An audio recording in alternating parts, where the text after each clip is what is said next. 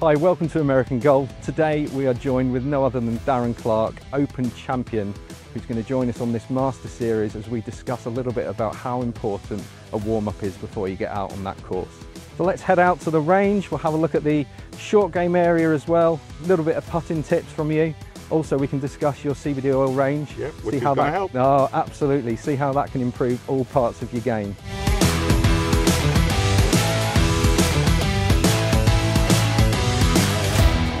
So we're here at the range at Crieff Golf Club. Can you talk us a little bit how important you feel a good warm-up is before the round? Well, everybody needs to, no matter how fit or athletic you are, everybody needs to loosen up and hit a couple of balls and go through a process of getting ready to go out there and play. The best in the world do it, so everybody should really do it. And first thing I'll do, I try to go putting green, chipping green, driving range. That's the order in which I do it, because I want to go to the putting green first, get a little bit of a feel going in my hands for just knocking in some putts. Then go to the chipping green and get some feel for the speed of the green to hit some different shots around the green. And then after that, I'll go to the driving range. Then I feel as if I'm ready to go play. If they are out on the range and they've got that extra time, what would you advise them for that amateur golfer? Obviously, they're not going to spend maybe an hour out there, maybe like the pros would do. Would you suggest them just hitting a couple of drivers first and then go into an irons? No, start off with the wedges first. I'm always the short stuff and then build up to the big stuff. And if anything, work on a little bit of rhythm. You know, that would be a big key, because you see a lot of amateurs, whatever flaws they have, pros have flaws as well, but you see most of them, they try to hit it too hard. They see the pros on TV or they see their buddies hit it so far, they're jumping all over it. So, you know, a really good drill is going 1, 2, 3. So 1 at the start, 2 at the top of your backswing, and 3 at an impact. And if you can get that timing going, then usually you'll have pretty good rhythm, and that'll help your ball striking. So the ball should go straighter, and then hopefully you may hit 1 or 2 more greens. And if you don't, then the work that you will have done on the putting green, chipping green, will stand you in good stead.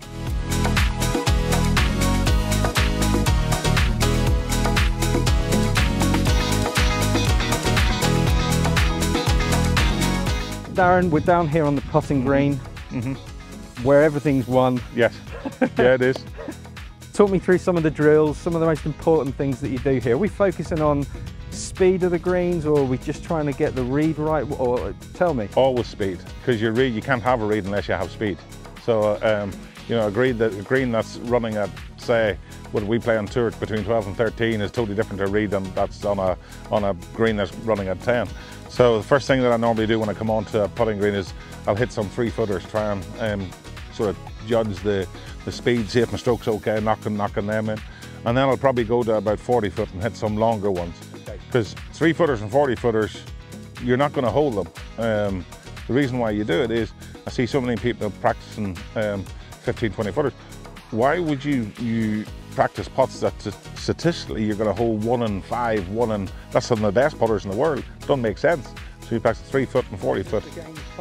Well, a little bit. You don't want to practice missing, do you? You don't go to the range to practice mistakes. You go to get a little bit better. So, you know, speed's everything. And if you can get your speed, get your I work on my stroke and mechanics a little bit from the 3-footers, and then from the 40-footers, just more speed. Try and get my speed dialed in. And if I get those both things, then hopefully a bad putt will get the 40-footers to within the 3-foot, which I've already practiced. So it's the pair of them work together.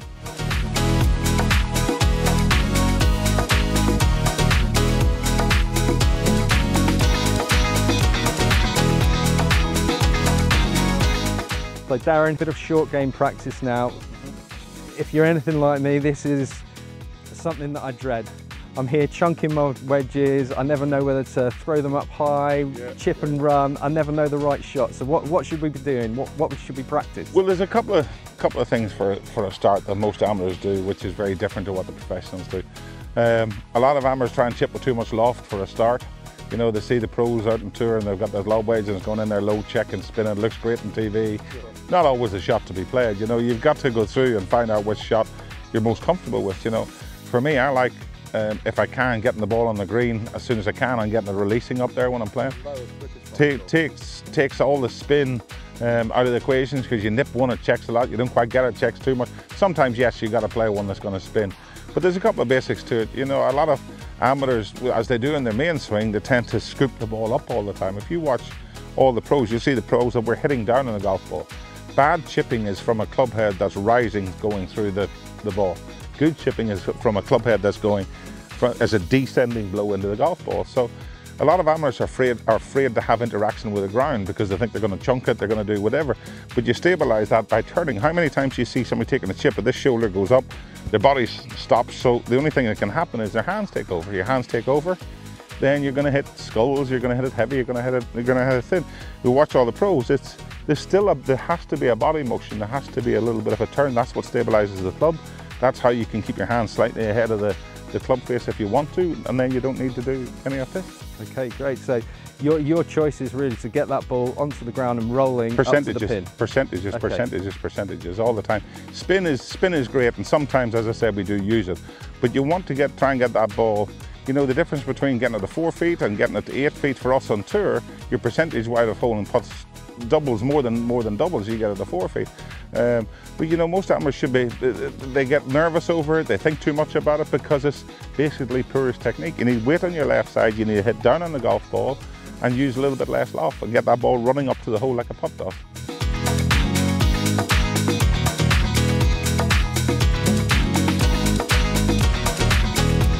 You know, rhythm can help a lot of things. So I've always found for me that I'll hammer it now and again whenever I really want to, but most of the time I'm just trying to feel that you've got to turn it. I feel as if you have to turn on to it. You know, you watch all those pros playing at the Open, Cam Smith, Rory, Cameron Young, all the guys, you see them all turn through it. A lot of amateurs you see finishing going this way because they never actually get their chest through it. So if I'm hitting a little low one here, you'll see how much my body actually gets right through it whenever I'm hitting that low drive. So just a little one, just a 2-yard little fade, but the ball's gone out this height and my body's turned completely all the way through. So I'm not trying to help, I'm not trying to do anything with it. So Darren, we're on the 18th. We're going to talk about your CBD oil range.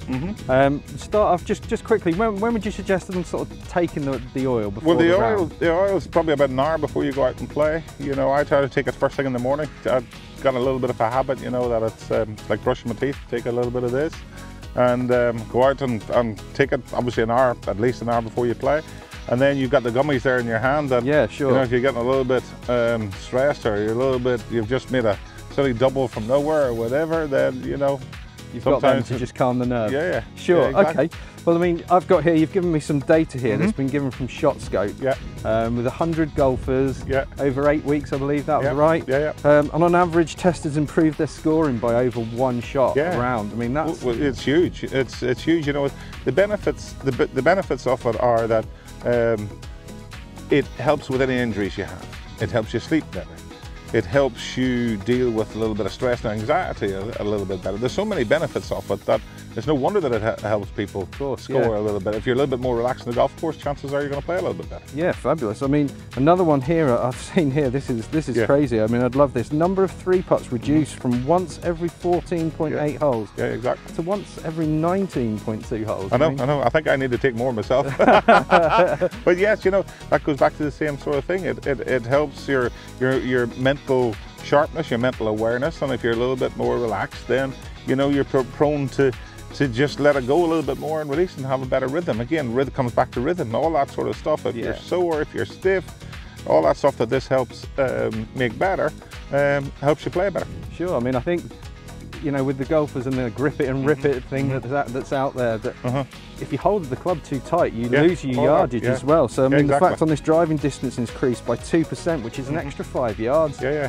Who doesn't want 5 yards out there, you know? Well, there's a reason why I take it. You know, the benefits are there. They've been proven statistically, and it really helps. Thanks for joining us today on our Master Series with Darren Clarke here at Crieff Golf Club. Make sure you follow, subscribe to all of our channels for more hints and tips from more tour players in the future.